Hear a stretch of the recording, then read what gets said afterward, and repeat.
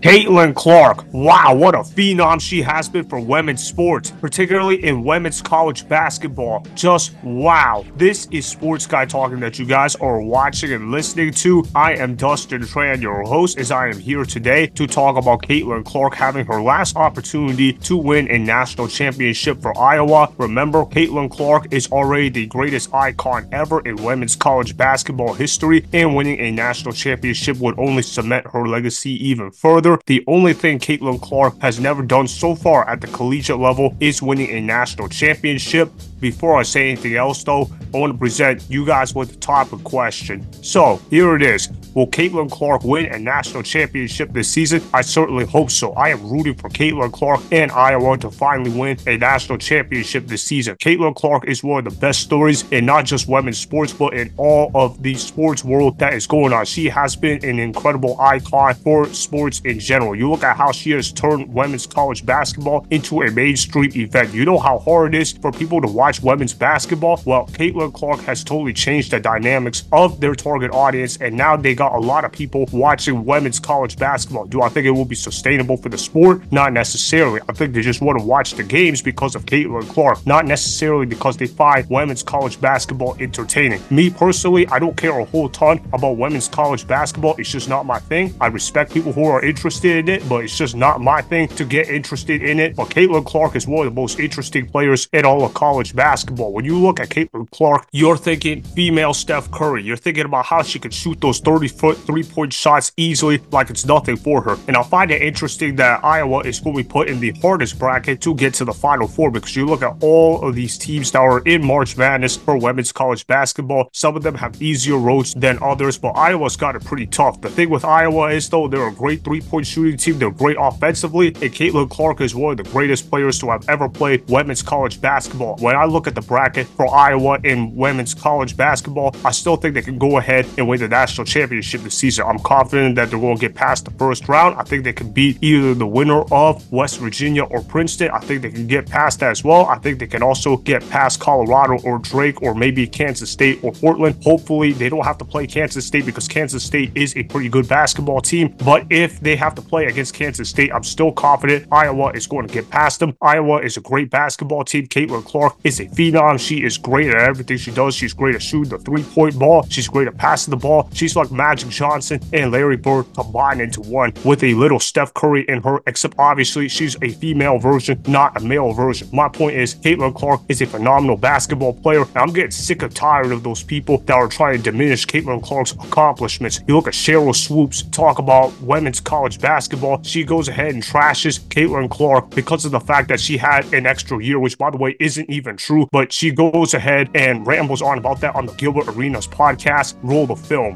If you're going to break a record, to me, if it's legitimate, you have to break that record in the same amount of time that that player set it. Okay. Right? So if Kelsey Plum set that record in 4 years, well, Caitlin should have broke that record in 4 years. But because there's a COVID year and then there's another year, you know what I mean? So she's already had an extra year to break that record. So is it truly a broken record?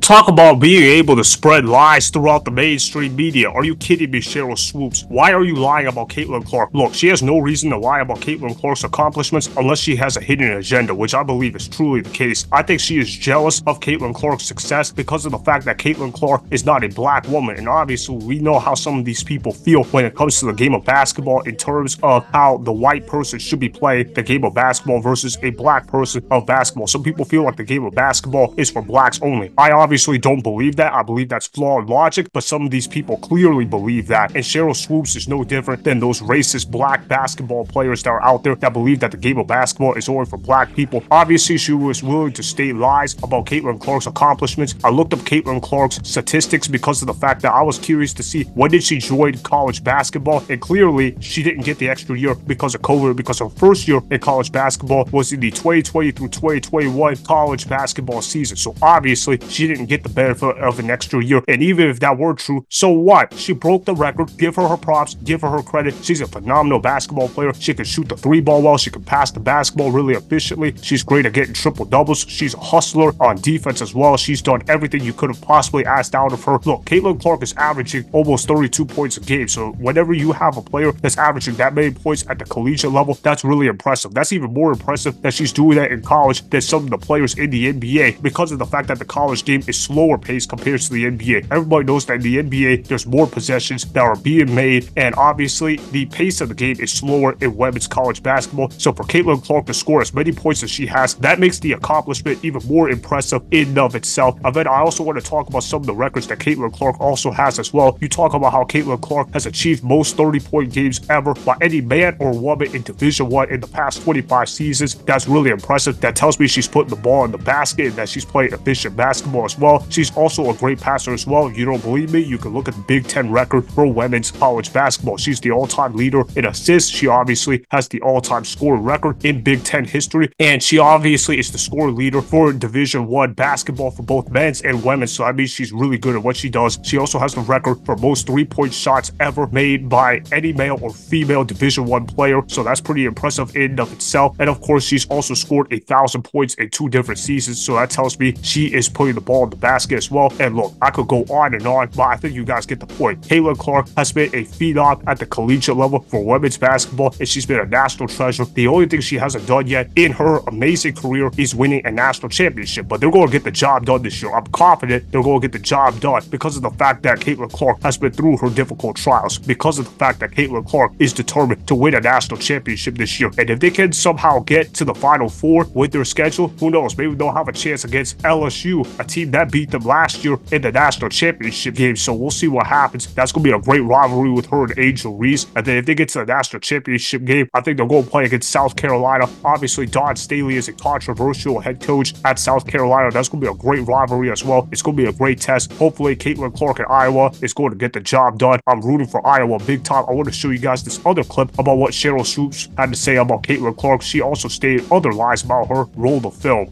Caitlin Clark right now probably takes about 40 shots a game. Carry on. I know you like that. Hell yeah. I said that because when she comes to the league, regardless of what team she goes to that has vets on that team, she probably ain't gonna get 40 shots a game. Well, y'all don't get to. They don't get to stand on the number one. I said she might, but I'm number one pick. This is my team. They don't get to do that over there, huh?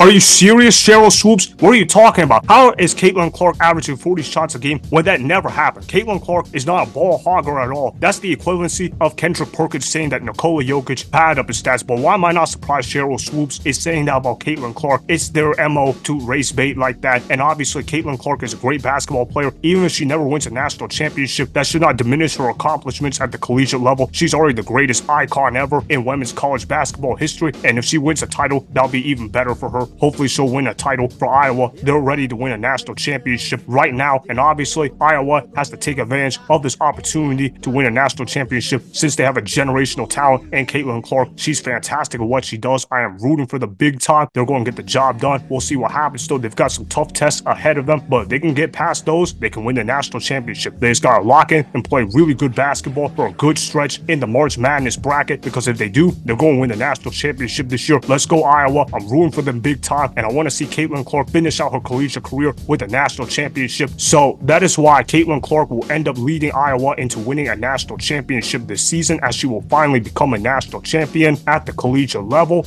Remember, go ahead and subscribe to Sports Guy Talking, like the video, and please comment down below. If you guys do that, I may shout you guys out in my Instagram story every Monday. That'll be for the @Dustin Instagram account. Make sure to follow me on Instagram @Dustin and that's Sports Guy Talking. Also, go follow me on Twitter @Dustin Again, go ahead and do those things that I just told you guys to go do. Hopefully, you guys enjoyed the content that was just produced.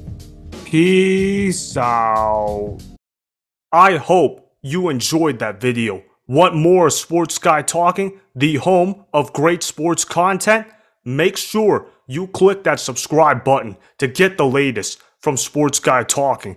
Go ahead and like the video, comment down below, check the description box on the video in order to follow my Instagram and Twitter. Also, be sure to check out more of the best clips from the YouTube channel, Sports Guy Talking.